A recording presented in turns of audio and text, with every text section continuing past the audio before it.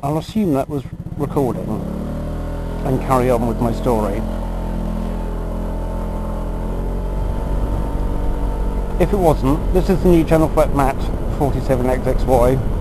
I'm in Christchurch on holiday on the S-Wing with its noisy exhaust. Spoily. It's not blowing, I want to say. I was talking about my grandparents who lived here.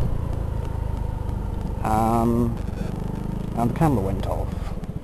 Given it has been sitting in the box for a while, I thought it was charged.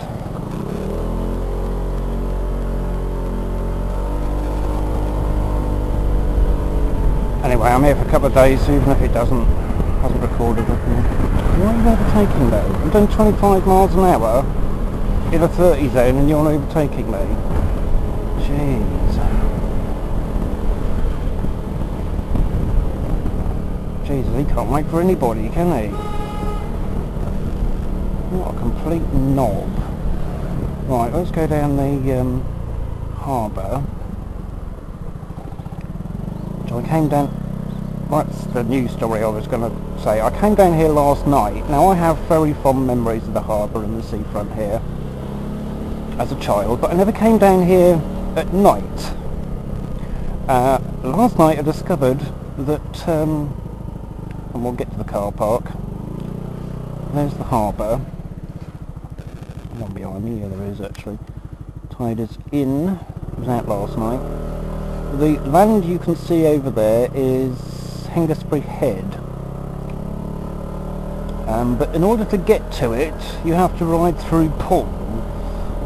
No, don't. Through Christchurch and come out the other side. Or invent a scooter that works on water. Jet ski. Jet scoot. Squirrel. Hello, squirrel. Hello, you little fluffy freak. Anyway, so this is the car park on the seafront, or the harbour front. And this is... I've never been down here at night. I think you know what's going to happen next, don't you? Every single car... Not every single car. There was one bloke fishing out his van at night off the quayhead here. And... but every other car, their windows were steamed up. Dogging. Dogging Central. And... so that's ruined my childhood memories. Although in fairness, I never came down here at night.